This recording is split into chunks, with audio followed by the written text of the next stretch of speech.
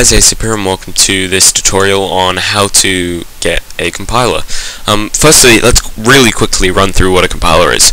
Basically, the compiler is what makes your code into binary that the computer can understand. So when you type in stuff and you run it, the computer doesn't actually read the actual letters. It compiles it into zeros and ones, binary, and it then reads that, which it can understand, because zeros and ones is basically just a representation of on and off, and that's how the computer works out calculations and everything. Okay. So quick explanation.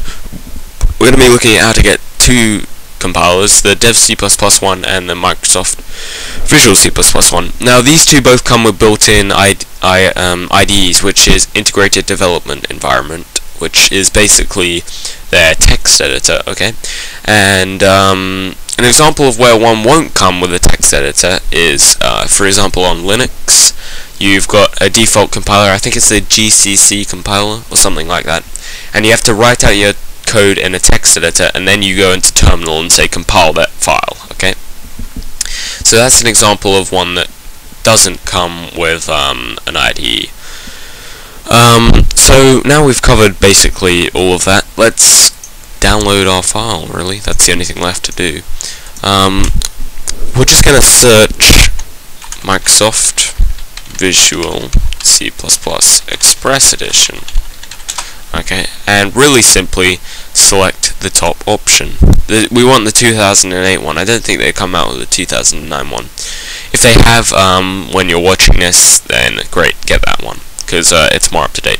You select your language and download, and that's it. It's just an installer, really simple to install.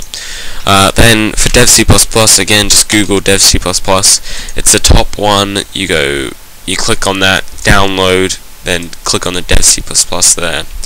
Then you go to download page, and you want the top one where it says Dev C++ 5.0 beta blah blah blah mini GW or min GW, sorry. And then you download from SourceForge. Okay, and that will get you both of those compilers and IDEs. Once you've installed them, you'll have both this UI, where you can go file new, source file, and then start typing in your code. That's the way you do it in Dev C++. In C++ Express, Visual C++ Express Edition, you go new file, new project, 132 console app.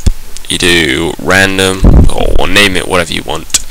Then you go next, create an empty console, empty project, click that tick box, and then you just click finish. Okay, then right click source files, add new item, C++ file, and then type in a name. I'll just call it main.cpp, then enter, and then you can start typing in code here. Okay.